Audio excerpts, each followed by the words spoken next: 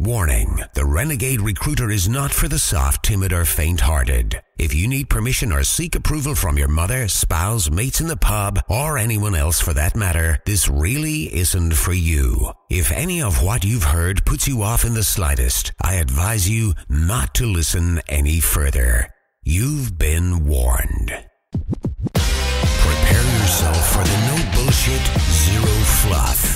Quick, dirty, and uncensored secrets for any serious recruitment, staffing, and search business owner who wants to earn more money with less work and fewer headaches, without having to kiss ass or bend over backwards to please anyone. He's a relentless and fearless renegade who will stop at nothing to reveal the harsh, unforgiving, and brutal truth about what it really takes to succeed in this business. He's a guy people love to hate and hate to love. It's your host, Terry Edwards. The Renegade Recruiter is unleashed.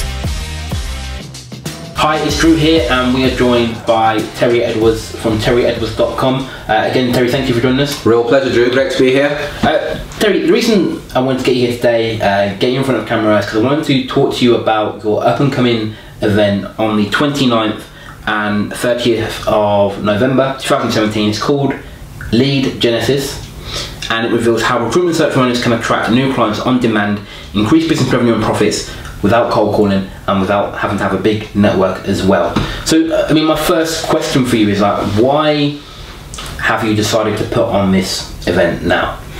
Drew, I talk to recruitment and search firm owners every day of the week. And the number one challenge for recruitment and search firm owners worldwide is lack of new clients, and they don't know how to get new business, and they think that the only way of getting new business is perhaps cold calling, perhaps a bit of networking, perhaps marketing out a candidate, but they don't know there's other things that they can do. So the consequence of this constant problem for owners and directors of recruitment owners is they're frustrated. The consequences of this, they've got consultants who they're paying their monthly wages, but these consultants are underperforming because the owner doesn't know how to generate business, the consultant doesn't know how to generate business, and they're using the old methods of cold calling and MPCs and whatever. And honestly, these guys have had enough. And I kind of feel that if I don't do something now and show owners and directors how to generate leads without cold calling, without begging for business, my concern is that we're going to lose something out of the industry, because the frustration and the annoyance that they're going through right now, it's not getting any easier. But it's not their fault if they've never been told how to do this. So I kind of figured if I can just help a few guys and get some guys in the room and show them exactly what to do, because this problem's not going to go away anytime soon unless they're shown how to do it. Okay, so the big problem is around getting new business. Yeah. And again, I'll sort of echo what you said. Whenever you meet a recruitment and search firm owner, no matter what size they are, so this isn't a problem that's unique to a smaller business or a bigger business. No matter where they are in their sort of journey, so a startup or a business that's been in operation for 20 years, if you ask them what their biggest challenge is, their biggest business headache is, almost without exception, around bringing new clients in, bringing new business in. And they know that even though they're doing well, doing 6 or even 7 figures, they know that they will be doing so much better if they could just get in front of more people, more leads, more qualified prospects.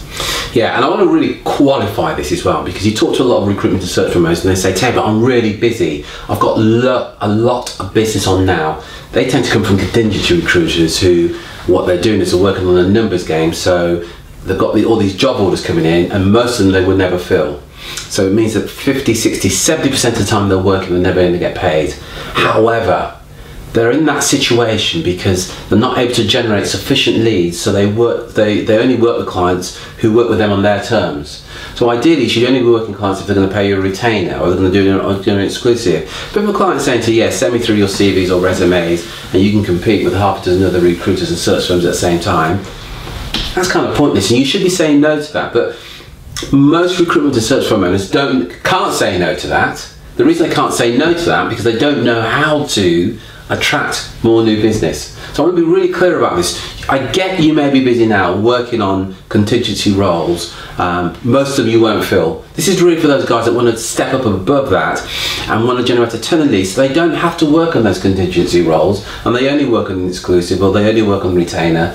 And there's so much more chance of filling those roles and getting paid for the work that they do.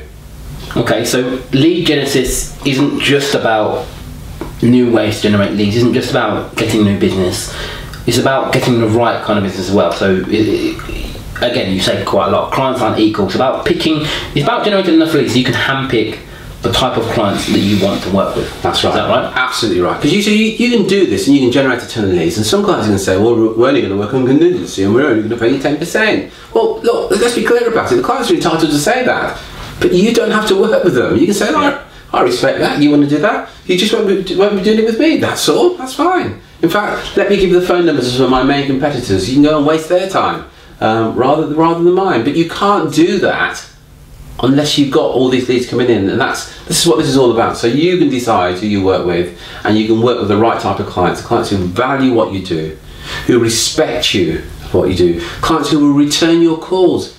We've all been there, haven't we, as recruiters, where you call the client, so you might even send through a CV or resume, and I did this, by the way, 20 odd years ago. I'm still waiting for the clients to get back to me. And I say client, they weren't really a client. Somebody I spoke to on the phone who said send through some information. But the client is somebody that actually pays your bill, and working free of charge, in my opinion, isn't a particularly good business model. But most recruiters think that's the only way they can do it. Well, look, on the 29th and 30th, we're going to share with you other ways. So you're only working on retainers, you're only working on inclusive, and you're only working with clients that you want to work with. Big difference between the two. Okay, and again, you said here that the problem is lack of clients, lack of leads, lack of new business inquiries, new business opportunities. This isn't a new problem. No. It's just something that has been a problem for recruitment and search runners for as long as I've been working with you. But even beyond that, it's always been an issue. Is this something you see getting worse? The problem itself? Oh, yeah, absolutely. And yeah, I agree, but what are the reasons that it's getting worse now? Why is it that, you can meet, you regularly meet recruitment and search firm owners who are reasonably successful, they've done well, they've built successful businesses, and then what they've noticed, and sort of echoing what they say, is that they've seen it get harder and harder to bring new business in, and sort of the best case scenario for them is that they plateau and stay as they are. But perhaps worst case, perhaps more common, is that they have to downsize. Why is it getting worse now? I think there's a number of things, Drew. I think one, there are more and more new entries into the market. Anybody can enter the market at any time and literally work from their bedroom and call themselves a recruiter or search consultant. The world in itself is getting smaller as well. Anybody in any part of the world can set up a business and go and look for business in another country. It's so easy now if you know what you're doing with technology. I think the other factor is that the recruiters are out there, there's an element of fear. So they're thinking, I've got to work at this level with this type of client because there's a scarcity of business out there, and if I don't take this bit of, quite frankly, crap business, I'm going to have no business at all. I would say to that, you don't have to work with those crap, lousy clients, and that's your choice, by the way, if you want to work with them. But I want you to remember, it is your choice. You can also do things differently. You can also implement a marketing campaign so you've got a torrent of warm, hot piping leads coming on a regular basis that would completely eliminate that, having to work with that lousy crap client who wants to pay you at 10% and wants to pay you 6 months later, and they seem to think that's okay. You're listening to the Renegade Recruiter Unleashed podcast. For show notes, additional resources, and podcast updates, head over to www.therenegaderecruiter.com.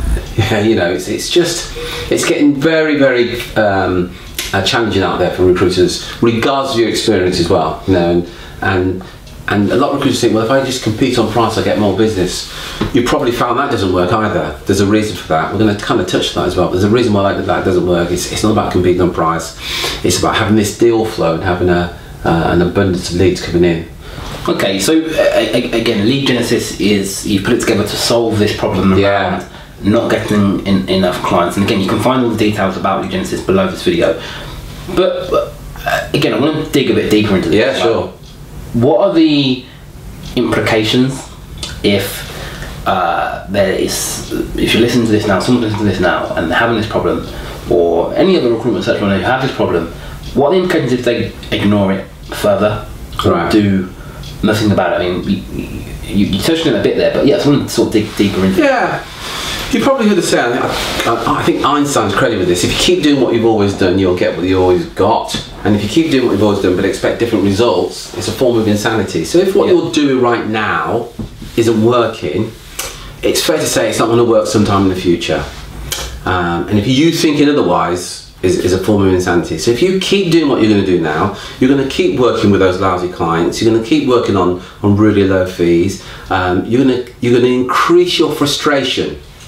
You're going to increase the number of underperforming consultants that you're going to have. You're going to increase your dislike for this career, this job that you have now. And the fact that when you look at it very closely, what you're actually doing is you're billing to cover the cost of those underperforming consultants.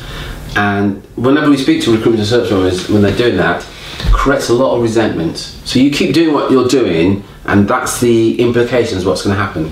And in most cases, eventually you'll fall out of love with the whole industry.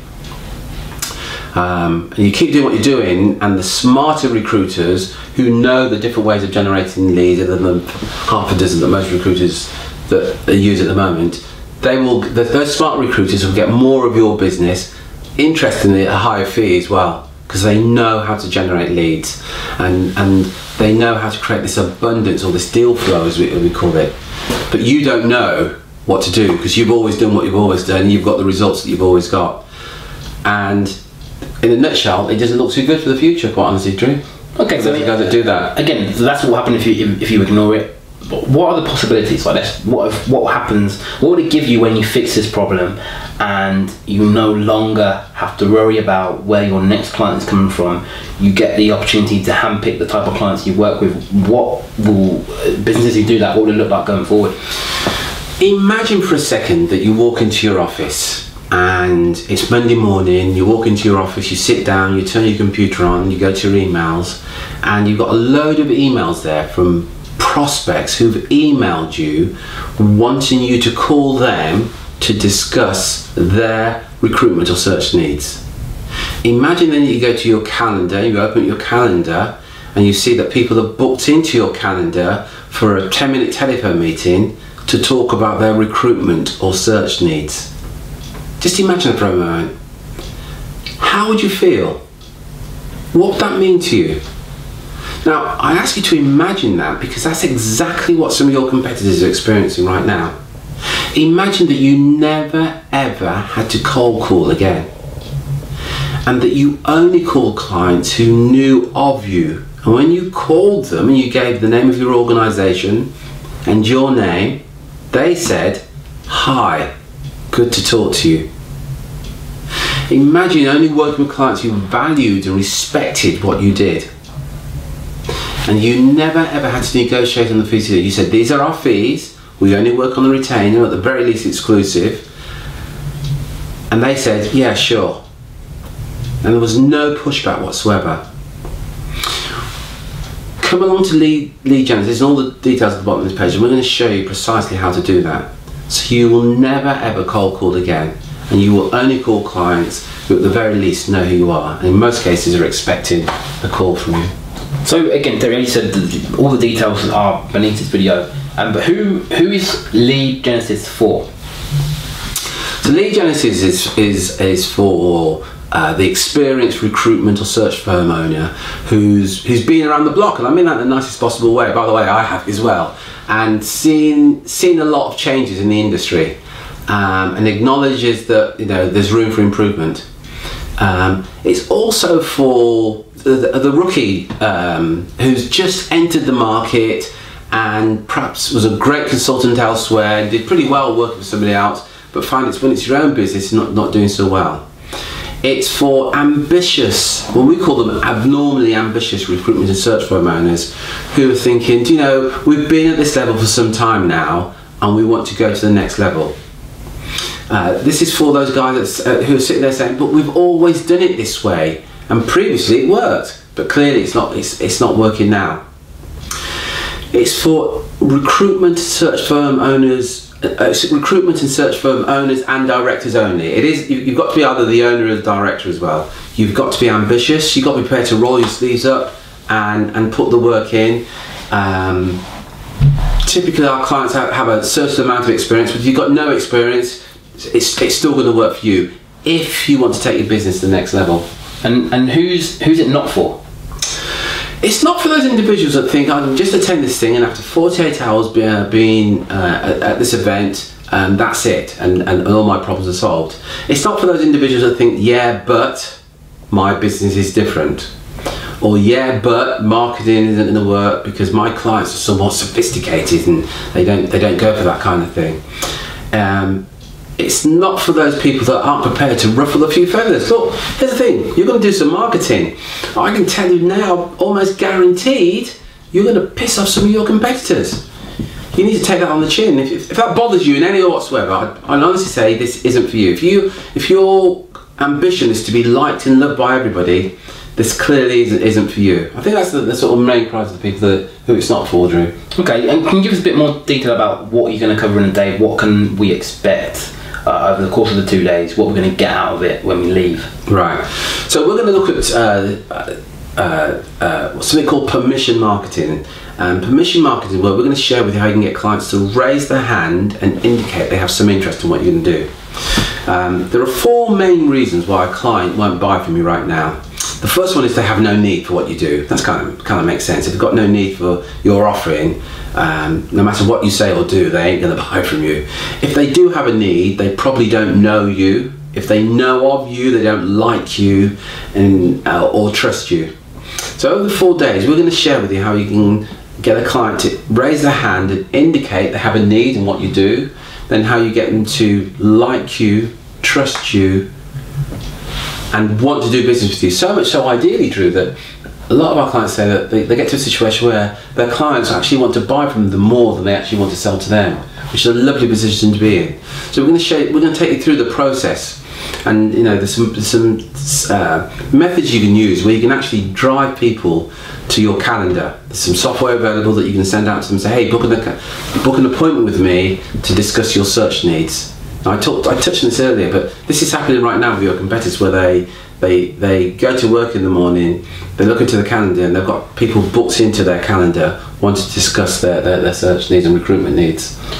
Brilliant. And everything as well you're going to be sharing has been tried, tested, and proven to work for search firm owners, recruitment firm owners all over the world as well. So none of what they're going to get is based on guesswork or theory. It's all stuff that is working in the market right now, bringing clients in for recruitment search firm owners in the market right now. Yeah, it's a really good point. And in fact, by the way, just as an aside, if anybody says to you, look, I'm not sure if this is going to work, I've never done it before, but why don't you invest thousands in doing this and see if it works for you, I'd again, run for the hills. Everything that we're going to share with you is being used by your competitors somewhere in the world. You know, absolutely everything. So kind of, people say, oh, you're very confident about this, Terry. Well, I'd have to be an imbecile not to know this stuff. It's just that, you know, Drew and I, we've seen it literally thousands of times working for the recruitment and search firm owners from all over the world, and with recruitment and search firm owners who have a wealth of experience, certainly a lot more than Drew and I put together. You know, between the two of us, we've got something like 30 years experience in this industry. Well, some of these guys have got more than that kind of experience, and they get some great results using these methods. Great stuff. So again, you can find all the details below this page. Terry, again, thanks for joining us. Thanks for sharing. Excellent. Until next time, guys, take care, take action, and be relentless.